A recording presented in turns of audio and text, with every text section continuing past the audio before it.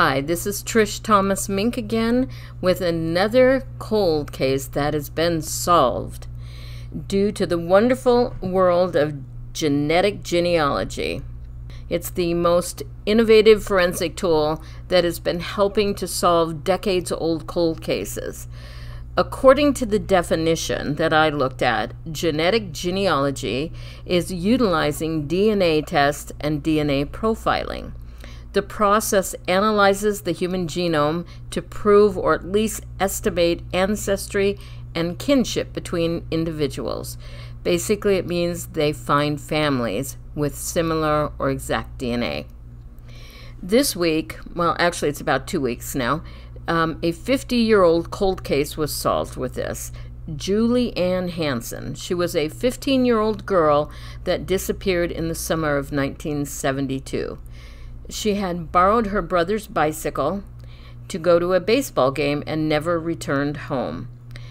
She went missing from Naperville, Illinois. It's a suburb of Chicago. Her body was discovered stabbed and left in a cornfield. Now, when Julie didn't return home from the ball game, the following morning her family reported her missing. That same day, her body was discovered in the cornfield. She had been raped and murdered, stabbed over 30 times. And over the years, many detectives have worked on this case.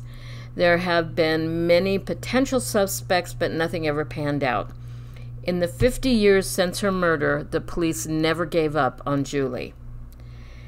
A year after her murder, another girl named Roberta Jean Anderson was 16 years old, and she went missing.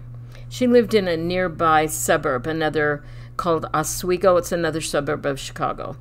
Her body was discovered in an abandoned farm, and she had also been stabbed many times.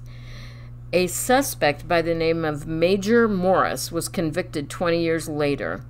In jail, Morris confessed to another inmate that he had also murdered an 18-year-old girl named Margaret Stern, yet another Chicago suburb resident. He was convicted and sentenced. Many thought that he was Julie's killer, but the detectives did not and kept working on the cold case throughout the years. Then there was a break in the case. The police said that genetic genealogy had connected a Mr. Barry Wepley, a retired welder who was 27 at the time, to the crime. Many labs over the years had cross-checked the DNA with records on Ancestry and other databases. Now, Barry Lee Wepley, he's 76 now, was found living in Minnesota, but in 1972, he lived less than a mile away from the Hanson family. Genetic genealogy helped solve the case of the Golden Gate Killer, Joseph James DeAngelo, in California. DeAngelo was a former police officer and is responsible for over 50 rapes and 13 murders in the 1970s and 1980s. He was sentenced to multiple life sentences.